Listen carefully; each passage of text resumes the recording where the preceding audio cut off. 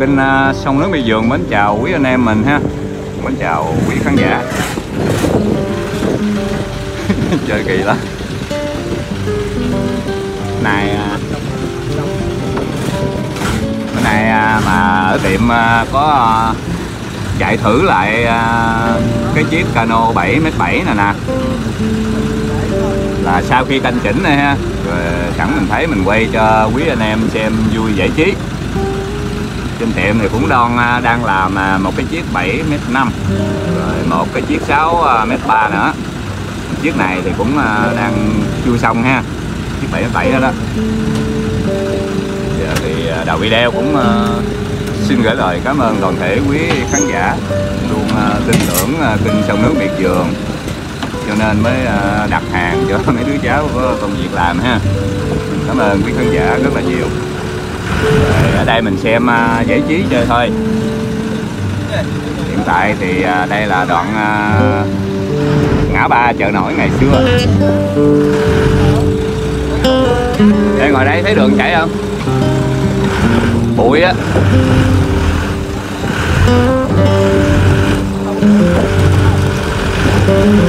Lên TikTok trên để chạy thử ha.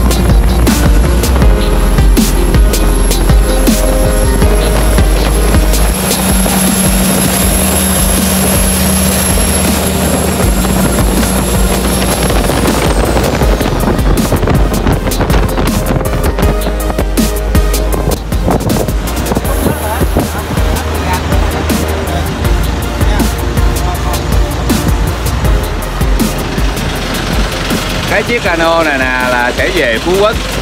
Người chủ nếu mà chở khách đông trên cái chiếc Cano á, cho nên ở đây mình phải lắp đặt theo cái kiểu mình nói là như là chở nặng á, mình lắp theo kiểu đó. Rồi phía sau là quý khán giả anh em đồ để ý ha, chạy không có phúng nước, nghĩa là chân vịt mình đặt sâu xuống để ra mà có sóng á, nó không có đưa cái chân vịt lên mà để mình ra sóng mình chạy được ha. Còn những chiếc mà chạy nước phúng nhìn đẹp á thì có tốc độ sẽ cao, nhưng mà ra biển chạy không được, sóng nó đánh cái chân vịt đưa lên trời chạy không được ha. Chiếc này là mình thiết kế theo cái dạng cho người ta chở khách đi ở nơi sóng, có nhiều sóng nó vậy đó. Chạy thử coi chơi thôi. Đây còn làm mui nè ha, cái hầm máy thì làm xong rồi nè, có chốt gài đàng hoàng ha, inox nha. Này chưa mài, chốt mới hàng nè.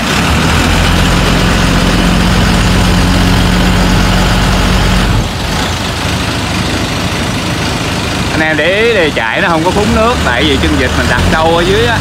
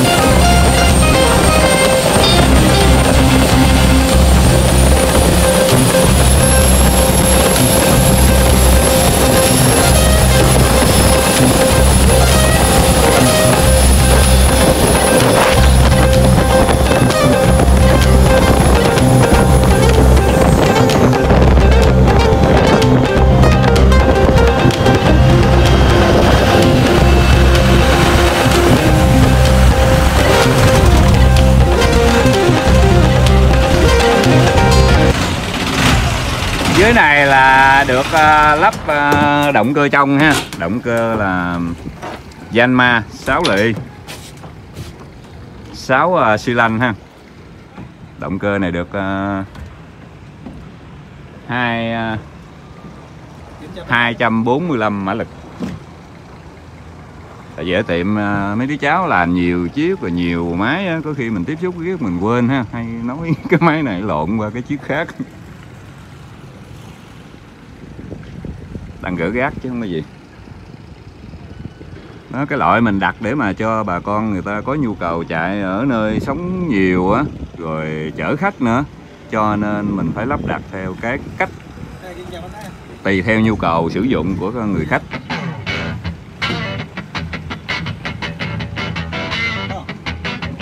Chứ đặt phiên dịch mà chạy phúng nước thì tốc độ nó cao hơn, nhưng ra biển ra có sóng nhiều chạy không được ha.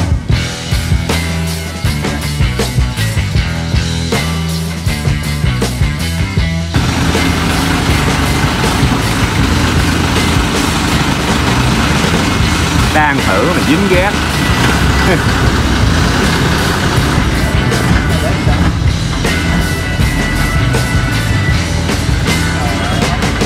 Đang có điện thoại rồi.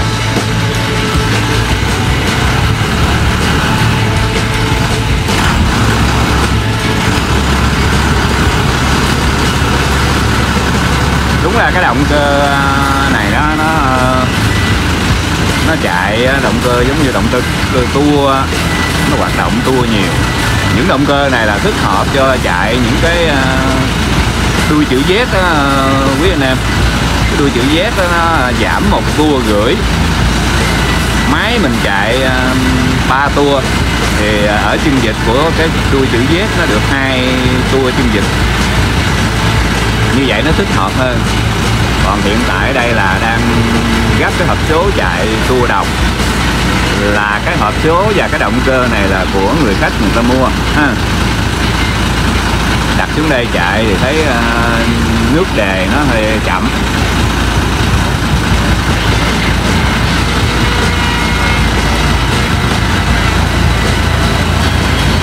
Rồi cộng thêm cái mình đặt phiên dịch sâu á, cái tốc độ nó cũng không có đạt tối đa được. Những chiếc chạy phúng nước thấy vậy á, chứ tốc độ nó đạt tối đa của nó được ha. Còn đặt âm xuống rồi thì nó mức độ tốc độ nó bị giới hạn hơn, không bằng.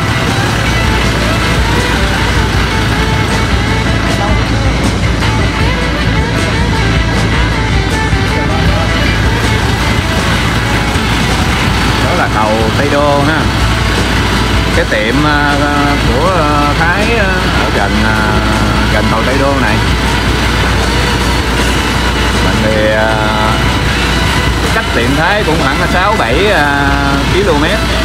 Thoảng ra tiệm Thái gặp gì vui vui quay cho quý anh em xem chơi thôi.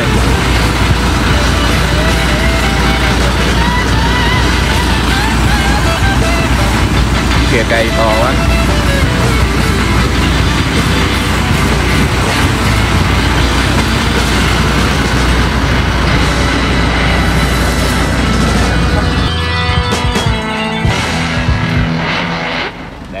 Tí xíu ghé lại cái mình lên mình lạng sơ ở trên tiệm cho quý anh em xem cho biết ha.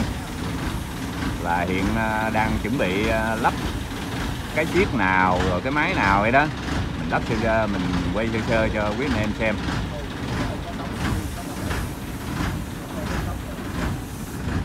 Cái chiếc bên ngoài trắng là đậu kế cái cano máy ngoài đó, chiếc đó là 5,4 m ha. Cái này nè cũng còn đang trong quá trình canh chỉnh để lấy thêm tốc độ á. Chiếc đó được lắp động cơ Mitsubishi 4D56, có gắn thêm những cái bộ phận giải nhiệt giống như máy thủy vậy đó quý anh em.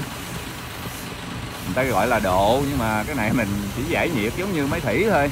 Tại vì Mitsubishi 4D56 nó là loại máy xe ha, chạy nó nóng, rồi mình làm vậy thôi. Còn đây là cái chiếc 7,7 m ha. Chiếc này được lắp động cơ cũng Mitsubishi. Mitsubishi này cũng của người chủ người ta mua. và cũng còn đang trong quá trình canh chỉnh. Đó, chiếc du thuyền mini.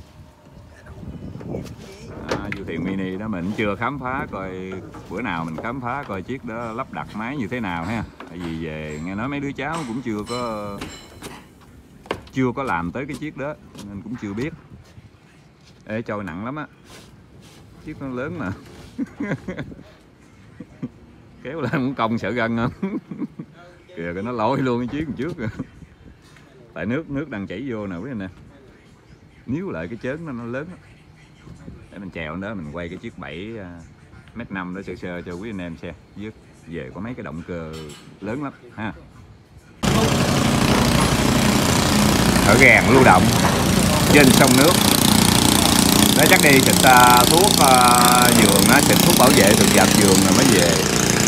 Đó một chiếc nữa. Cái đó đi vườn về. Đây ha, chiếc đây là chiếc mình lên được rồi. Đây là chiếc 7m5.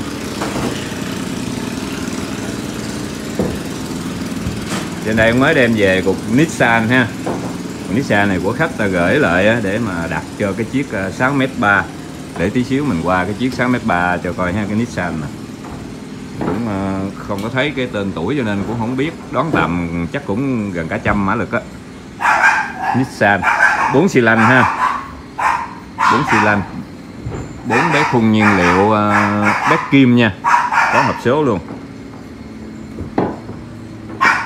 Chiếc 7m5 thì mới làm cái nền móng ha, với lại có vô được cái tấp lô bộ lấy cơ. Ở đây có một cái máy cũng khá là khủng ha, Isuzu, dòng máy thủy nha, Isuzu có turbo đàng hoàng nha, máy 6 nha. Chiếc mà cái động cơ này có hộp số luôn.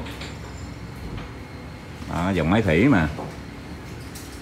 Này là coi cái tên nó coi. Chiếc này dự kiến lắp cái Cano 7m7. Cái bữa mà cái chiếc dòng kéo đi lên trên kia đó. Đó mấy anh em thấy rõ không em? 6BG1.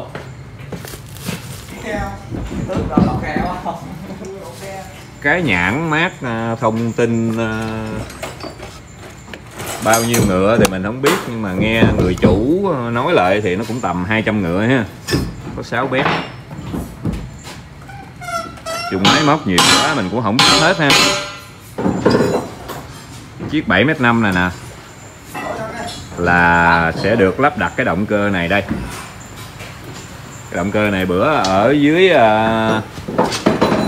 dưới chỗ mình gửi hàng á, mình có quay sơ cho quý anh em xem rồi đó. Hino ha, đây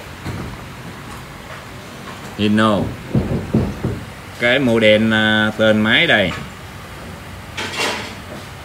là gì, chữ Di rồi Di rồi không nữa vậy á, Di08C. Mất tiêu hết trơn rồi, đọc không được ha. Máy này như của chắc của Mỹ, có chữ US nè quý anh nè. Đó. Máy này là được 200 HP. 200 HP ha. Đây. Tua là 2500.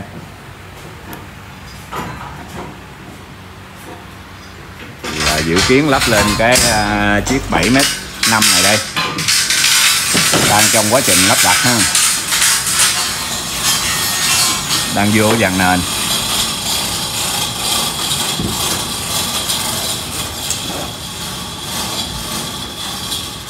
Rồi cái động cơ Nissan bên đó thì đang lắp cho cái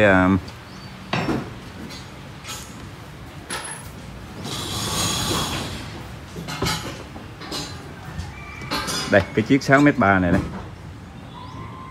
Chiếc 6m3 này. Bên kia chiếc 49 của Thái nha. Anh em nào có nhu cầu mua chiếc đó chạy phê đó. Chiếc đó chạy tốc độ khá lắm đó. Còn chiếc này thì mua đi câu ha, mua đi câu đi hóng mát rồi. Đây là mẫu cano nhập nha. Chiều dài của chiếc này 6m9, chiều ngang được 2m2. Lắp động cơ ngoài đó là động cơ 4 thì, động cơ Honda 90 mã lực. Này cái Yamaha này máy thủy ha, xi lanh 150 mã lực, SX 370 3.7 lít, 3 lít 7. Đó, rồi anh em nào có gần đây mua vỏ lãi của xưởng composite Trọng Sĩ rồi nè thì ghé đây ha. Với lại mình còn cái này, cái Yamaha 100 mã lực ha, rồi còn cái Yamaha 80 mã lực nữa. Anh em nào có nhu cầu thì liên hệ nha. Số điện thoại là 0779 828 496. Cứ liên hệ, đừng có hỏi mình không có biết rồi ha. Thấy thì quay cho quý anh em, giới thiệu cho quý anh em xem chơi thôi. Rồi kết thúc cái video này. Chúc quý anh em mình có một buổi chiều xem vui vẻ. Đây cũng đang canh chỉnh gì tùm lum nè, canh chỉnh suốt canh chỉnh nào mà chạy hết khả năng có thể mới lúc đó mới thôi. Rồi vậy nha, chúc một buổi chiều vui vẻ, hẹn lại video sau.